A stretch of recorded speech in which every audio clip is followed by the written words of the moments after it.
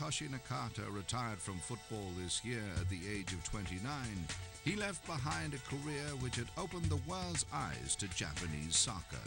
He became the first Japanese player to achieve success with top European clubs in Italy and England.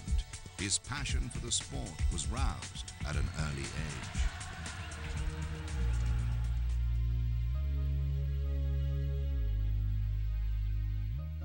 When I was a small, like 8 years old, 7, 8 years old, in Japan there is a famous cartoon, manga. It's called Captain Tsubasa. It's about football. I guess most of the kids that time, I think everybody read. Of course, I was one of them, and I liked it. I was very interested in the football. He was forced to choose between his love of football and the more popular sport of baseball. Baseball team was more strict. You have to cut your hair, you have to train more. So that's why maybe I chose football more easily. One of the first to appreciate his talent was football executive Junji Ogura, who assumed a father figure role as Nakata developed from the youth and Olympic squads to the senior national team. He was, as a player, playing hard, but at the same time he always leading for how the game will be going. This is his genius, his play, his talent. So that's why he became a good midfield player. Nakata's talent began to attract interest from Europe, and he moved to Italy to play for spring top clubs, winning new fans through both his performances and his efforts to absorb European culture. Commercially, he was phenomenally successful. I mean, tourism to Perugia from Japan soared. At one point, I think his shirt was the second most sold shirt in the world after Ronaldo. We hope thousands of Japanese people buy his shirt, because we'll get some royalties off that, and that will be very nice. And the expectations got bigger and bigger. He had more and more to live up to, and I think it was more and more difficult for him. Yeah, people thought he was going to be the player who could carry the whole Japan team on their shoulders. He's not that kind of player, or at least he didn't turn out to be. 6 months before the World Cup, Nakata made a secret decision to retire after the tournament in Germany. His career ended with defeat to Brazil, and a player renowned for showing little emotion breaking down in tears on the pitch. Personally, I don't understand why I did that, but usually I can manage, I can control myself very well.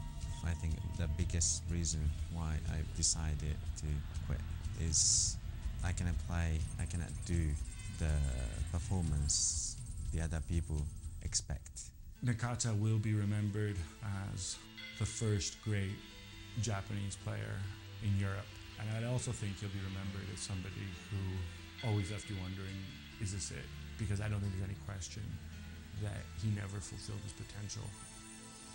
But possibly he will say, after for the 2 or 3 years for the absence, possibly he will be back again to the football field as a coach or administrator or some committee member. I expect he will be back again to the football field, yes. I don't think I can be commentator. I'm very strict. And I don't think I would be a coach.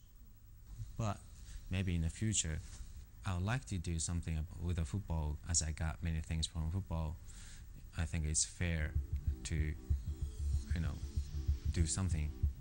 Nakata announced his retirement on his website, which he's used for years to communicate with his fans. He turned to the internet after complaining that the Japanese media misrepresented his interviews. Of course, anything I say, it was like kind of news. Sometimes, they don't write what I said. They change sentence, words. So it's better not to talk too much. That's why I try to keep myself inside and try not to show my emotion, because then they cannot write anything. Because if I'm very, simple, boring person, what they can write about? Nothing. I care if people, care about me as a person, but they pay attention because I'm famous. That's something I don't like. I never like walked around in the city because I have to care about paparazzi or people around. But now I don't mind. I just go walk around. Nakata's new sense of freedom is even more pronounced as he travels around Asia, wandering around night markets and sampling street foods in the Taiwanese capital Taipei one week, trekking along the Great Wall of China the next. His love for exploring new places began with football. でも本当にサッカーにだけ時間を費やした、その人生の時間のほとんどをですね、できちんとそのじっくりとその国の歴史やその背景やそうしたものを知るような旅を一度もしたことがない。サッカー場があるところしか行ったことがないっていうんですね。That's why I'm traveling. So I can do anything. I can be anything. Oh, sounds like very nice, huh? My life. In part 3, the Nakata sense of style extends from football to fashion and leads to an offer of a new career.